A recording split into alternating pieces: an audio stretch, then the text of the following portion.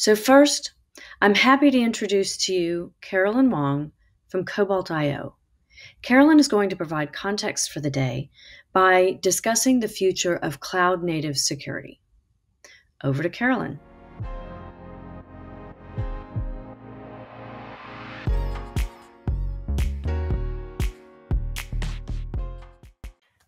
Hi, my name is Caroline Wong, and I'm the Chief Strategy Officer at Cobalt. I started my DevSecOps career 15 years ago, leading information security teams at eBay and Zynga. These were super cool places to be working in cybersecurity. In both cases, we were running online operations 24 by 7 with millions of simultaneous users daily. eBay had an uptime requirement of 99.94% and is one of the first major electronic commerce shops enabled strangers to transact with each other over the internet. Zynga was growing incredibly rapidly as an early adopter of Amazon AWS. In 2009, the Zynga game Farmville launched, and in just a few weeks, the game went from 0 to 10 million daily active users. A few months later, it rose to 80 million daily active users. At Cobalt, we build security software. Like many DevOps companies, we have data driven, product based teams. We value automation and failing fast. I'm going to talk about 5 interwoven themes today. Number 1, modern software and internet security is not a zero sum game. Number 2, the hardest problems to solve in cybersecurity are not technical. Number 3, the most powerful solutions that are required to address cybersecurity problems today will require people and process innovation. Number 4, cybersecurity has many different facets and it can seem complicated, but it's not impossibly complex. There are fundamentals that we as industry professionals can rely on, and we shouldn't allow ourselves to get too caught up in the myth that these problems are too hard to solve. Number 5, protecting the world's digital value is not something that is just the job of security professionals or just the job of developers. Cybersecurity has always been an outcome, a result of behaviors and interactions and decisions and actions of many different people. This has never been more true than it is today, and we really are all in this together. My hope is that if you're working in DevSecOps on a day-to-day basis, as you're making decisions and solving problems and making things happen, that these themes will be something that you can draw upon for inspiration. I do expect that these themes will continue to evolve. But when I ask myself, why am I excited about the future of security cloud native? These are some of the answers that I have today. First and foremost, security is about protecting value. In today's modern world, a lot of the things that we value are shifting from the physical realm to the digital realm. And that's why cybersecurity is so important. Security practitioners used to have this story that they would tell about how to think about cybersecurity. The story says that if Mark and I are running away from a bear, I don't have to outrun the bear, I just have to run faster than Mark. In this scenario, the underlying assumption is that I value myself and that I don't value Mark. My success doesn't depend on Mark, and so as long as I get away from the bear, it doesn't matter to me if Mark becomes the bear's lunch. The problem with this analogy, and there are many, is that in reality, software companies and the digital value created by organizations, that doesn't exist in silos. We are not independent islands.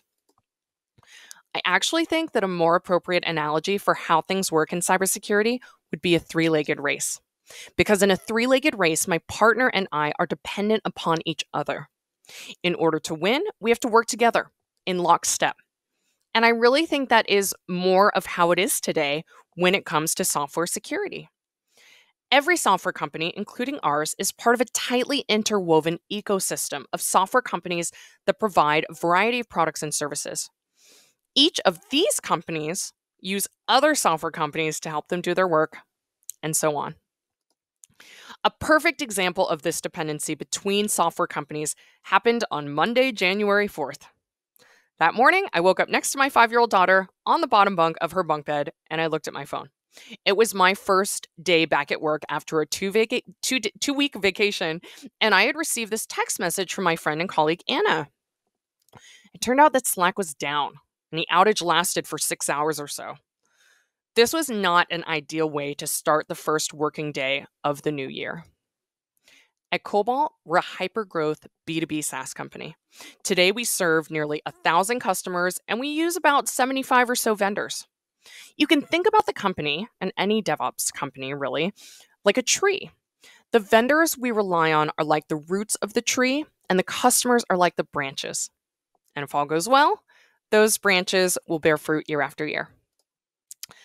As you may guess, I have not one but two young kids, and we watch a lot of Disney movies in our house.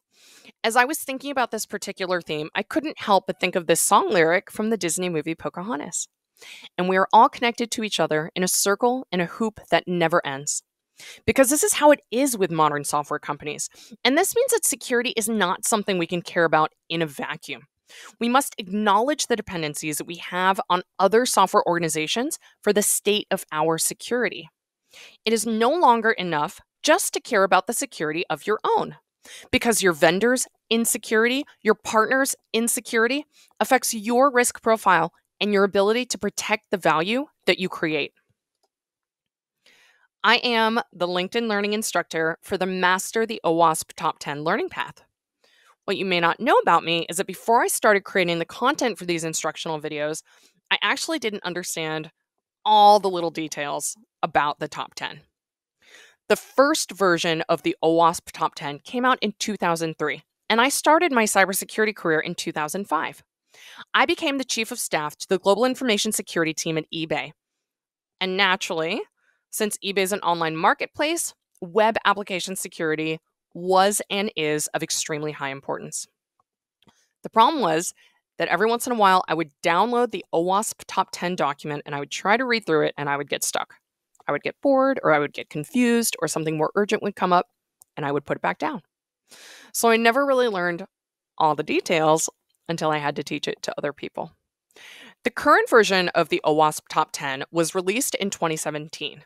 And the crazy thing about it is that despite having been through several iterations over the past 17 years, the types of issues found in web applications is pretty much the same. It's the same stuff that the best and the brightest in the industry have been talking about for 17 years. So why haven't these problems been fixed? We know how to find them, we know how to fix them, and we know how to prevent them. This to me is super interesting and a little bit frustrating. The next thing that I want to do is talk about this common misconception that the biggest and the baddest problems in software security are technical problems. Let's talk about the 2017 Equifax breach. More than 140 million people affected, a widely accepted theory that the attackers were state-sponsored spies from China, a CEO who stepped down 3 weeks after the breach became public, $1.4 billion to clean up the mess, and an FTC settlement. How did the breach happen? It wasn't because of a super sophisticated zero-day technical issue. It was because some software was found to be vulnerable, a patch was made available, and Equifax failed to deploy the patch. This was not a crazy technical problem that lacked a solution. The technical solution was available. This was a lack of people and process innovation. More recently, threat actors managed to plant some malware in some monitoring software. This happened a couple of times in the last 12 months. This software happened to be in use by some hundreds or so of organizations, and when the news first broke, the breach was described as a highly sophisticated, targeted, and manual supply chain attack by an outside nation state, which sounds really intense. And it is. But when you draw back the curtain, it seems as though maybe they had used the password SolarWinds123 to protect the company's update server. It's no wonder malicious threat actors took advantage and planted some malware. This is, unfortunately, a simple security misconfiguration. In this year's State of Pen Testing report, we at Cobalt reported that misconfiguration was the #1 most commonly identified vulnerability type found across Cobalt pen tests for the 4th year in a row. Theme number 4. Cybersecurity has many different facets, and it can seem complicated, but it is not impossibly complex. There are fundamentals that we as industry professionals can rely on, and we shouldn't allow ourselves to get too caught up in the myth that these problems are too hard to solve. In 2005, as a new college grad, I started my first ever full-time job as an information security engineer at eBay. I was handed a 50-page stack of information security policies and told that I was responsible for answering questions about it from technology teams and from the business. It was overwhelming. I thought to myself, how am I ever going to learn all this stuff? It seems so complex. I found out after a few months that by meeting with people who had questions about eBay's security policy, writing them down, asking my manager, and then going back to the person to share with them my newly acquired answer, I found out that people were asking the same questions over and over again. Throughout my career, I've been on 2 security teams as a practitioner. I've led a global product management team. I've done consulting, and I'm currently at my first startup. This series of diverse experiences has helped me to see that cybersecurity is complicated, but it's not impossibly complex. Even though NIST 853 is nearly 500 pages long, PCI DSS is more than 130 pages long, the BSIM is more than 100 pages long, and the ASVS is more than 60 pages long. I really think that the fundamental principles of cybersecurity, and application security for that matter, can be boiled down to 4 basic building blocks. A couple of years ago, Julie Kurt and I worked together on a white paper called A Practitioner's Guide to Application Security. It's a 20-page document that outlines how simple, not necessarily easy, but simple application security can be. It includes a 1-page poster that we call the Modern AppSec Framework. This framework has just 4 components. Number 1, govern, aka know your assets. Number 2, find. Number 3, fix. And number 4, prevent. Right now in cybersecurity land, there is a lot of emphasis on automation. The storyline says that because we have a lot of cybersecurity problems and we also have a talent shortage, you should try to automate as much as possible so that you are less dependent on people. I happen to strongly disagree that automation can solve all of the world's cybersecurity problems. As my friend and former colleague Vanessa Sauter eloquently shared in her B-Sides presentation last year, there are entire classes of security vulnerabilities that can only be discovered by humans. Finding things like race conditions, business logic flaws, and chained exploits cannot be automated. We need human creativity, human innovation, human judgment, human opinion, and human decisions to drive the right outcomes in this industry. It is true that software is being developed faster and faster, and some cybersecurity teams are using automation to manage some of the incredible volume of work that they're trying to tackle. However, I think that solving the most important cybersecurity problems have to include both automation and manual effort. Both DevOps and DevSecOps benefit by innovating when it comes to people and process. Security practitioners, in particular, need a better model for talent distribution. They need standardized, automated workflows that can take the friction out of working cross-functionally between security and engineering teams to find and fix security issues. Consider for a moment the following hypothetical scenario. Imagine that we're in the midst of a global pandemic and a highly infectious, deadly virus is affecting millions of people around the world. It is so bad that in the world's richest country, more than 500,000 people have already died from this disease. If you think this is a technical problem, then you might think the most important thing to do is to develop a vaccine. That is a super hard scientific problem to solve, and it's a scientist's job to figure it out. But what happens when an effective vaccine or 3 are created? The technical issue is solved. So does a problem just disappear? Of course not.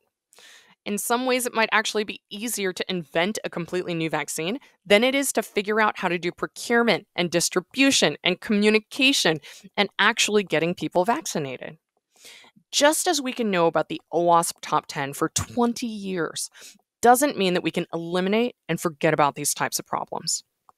Just because you might have a vaccine doesn't mean you can vaccinate enough people to eliminate and forget about a global pandemic.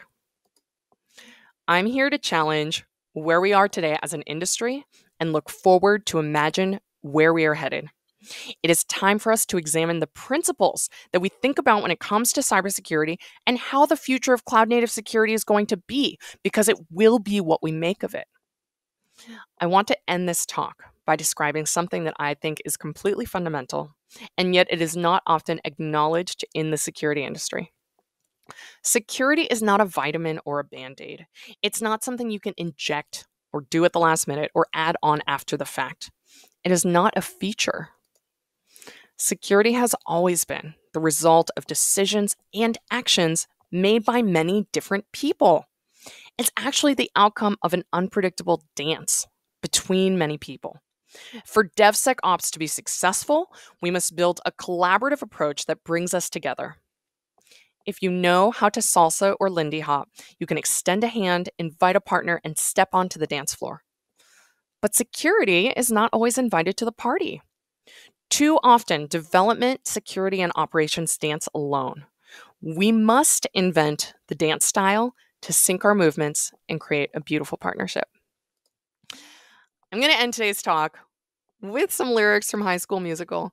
We're all in this together. Once we know that we are, we're all stars, and we see that we're all in this together. And it shows when we stand hand in hand, make our dreams come true.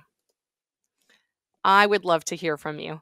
You can find me on LinkedIn, or you can email directly at caroline@cobalt.io. Thank you.